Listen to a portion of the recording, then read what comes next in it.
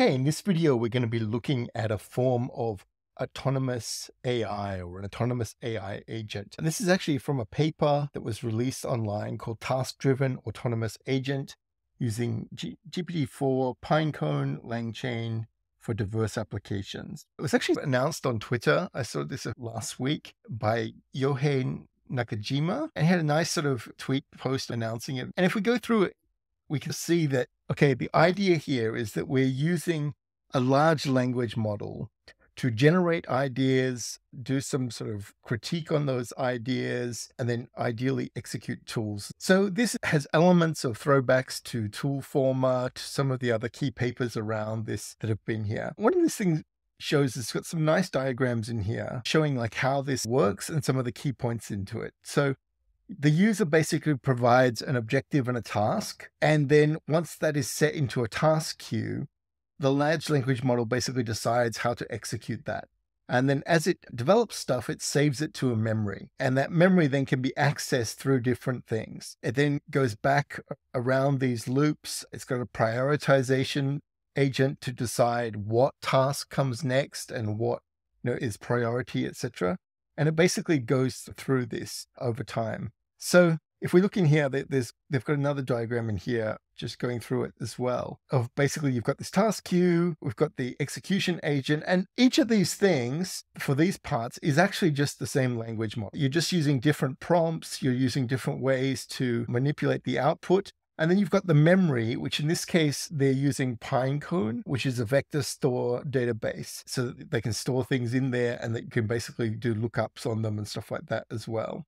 So the idea here, I think, is really good. The paper talks a lot about using GPT-4, Pinecone, and the LangChain framework to basically do this. Along with this, he also released some code. So the code has got the nickname BabyAGI. I don't think this is approaching AGI in any way, but it's a cute name. And, this is supposedly a very pared down version of the original one. So we don't actually know how good the original one was. As far as I understand, it hasn't been released, or we haven't got videos of trying it and stuff like that. Looking at the BabyAGI that's here, this code has definitely been released. We can play around with it. In fact, I've set up a collab so that you can also have a play with it. And so we can just have a look at how it works, some of the ideas behind it, and what you could do with an agent like this in the future. So you need quite a number of API keys to get this going. You'll need an OpenAI key, of course. You can basically set it up to use either GPT-4, or in this case, I'm using GPT 3.5 Turbo. It's nice enough to have a print statement that does say, if you're using GPT-4, that this could get expensive. We also need Pinecone API key, and you need to set up the Pinecone environment. So this will change based on where you're setting it up. I just left this in so that you could get an idea of what you should be putting in there, because I think it's not always totally clear. You need to put in a table name. You can't use underscores or anything in this table name here. And then you need to set up an objective and initial task. So here I've basically said, okay, plan a romantic dinner for my wife this Friday night in central Singapore. And the initial task is make a list of the tasks. And you'll see that while this particular one is not set up with any tools or anything, it does a nice job at going through the thinking processes that it would need to do. Now, in here, it does seem like they're planning on adding tools to this. Looking at the code base, there are tools being added. It's also interesting. It looks like they're planning to add, or they've added, the Llama. I'm guessing this is the 4-bit version of Llama that runs locally to do this thing. So that would be interesting to see how well that does. If we go through, we can look and see, okay, after it's got a lot of setup code for doing this and for Pinecone setup code, the main logic behind these things is not overly complex. So we can see that we've got the task creation agent. So this has basically got its own prompt here, and we've just got nice F strings, basically substituting, doing kind of what LangChain does with its prompt. And it's then able to basically call that. It's got a prioritization agent. Again, same concept, but with a different prompt. So you're using a different prompt to do the same thing. You can see here, you're a task prioritization AI, tasked with cleaning, the formatting, and reprioritizing the following tasks. And then you pass in tasks. Consider the ultimate objective of your team, passes in that as well. So this is very similar to some of the agents that we see in LangChain and that we've looked at as well. We've then got at the execution agent. Again, same concept, different prompt. You are an AI who performs one task based on the following objective.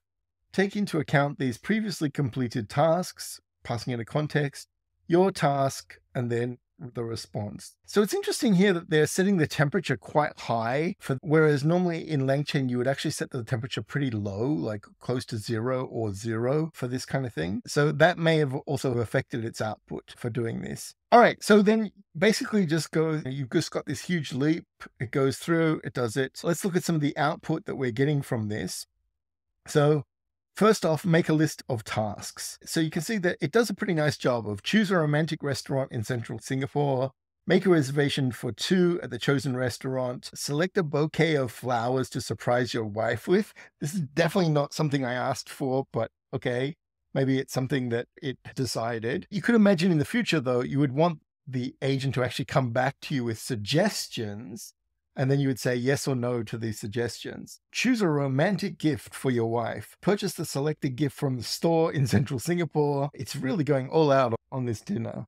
And then finally confirm the dinner, etc.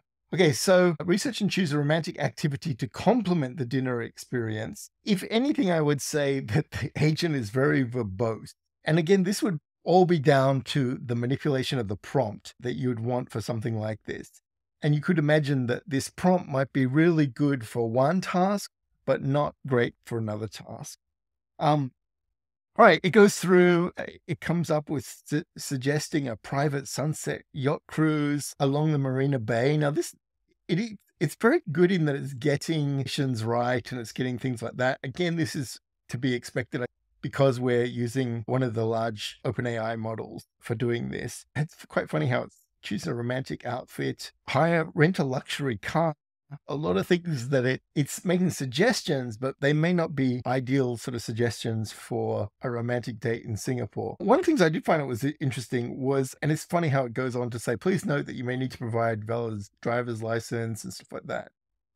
You could imagine in the future that these things will have a variety of information on you and then be able to use that. Like if it's got a knowledge base on you of your driver's license, your credit card number, all those sorts of things. I certainly wouldn't give this one my credit card number because it seems to want to spend a lot of money. So you can see here, it's picked out a jewelry store. It actually picks out 3 real jewelry stores and seems to get their location correct. Pretty impressive. It then also picks out a nice restaurant. And it's interesting that the restaurant that it picks is a luxury restaurant. I think it's a Michelin, I'm pretty sure it's a 3-star Michelin restaurant in Singapore. And so again, this is all coming from the OpenAI model. There's nothing unique about this that's coming from BabyAGI. It's just nice manipulation of the OpenAI APIs in this. It goes on and on. It takes a bit of time to run through these. In the end, I just stopped it because certainly can ping the API quite a bit and get a lot of things back. It is interesting to,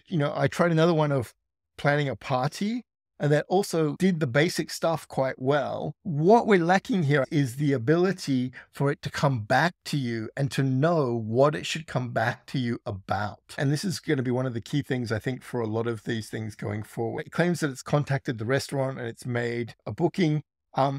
It's very strange about their policy on bringing outside candles. Again, this is, I would say, dying in the details of this kind of thing. Anyway, it's here. You can have a play with it yourself. I ended up stopping it just because it seemed to be going on and on. The idea, I think, is the key thing here. The idea of developing these agents that have the ability to run a variety of different tasks and are incorporated with a variety of different tools. That's what we're going to see a lot of in the future. We're going to see this with the ChatGPT plugins or the OpenAI plugins format that's coming along. We're already seeing this with some of the things in LangChain. So this sort of just, is a nice way of wrapping up some of these ideas and giving you some idea of how they could be in the future.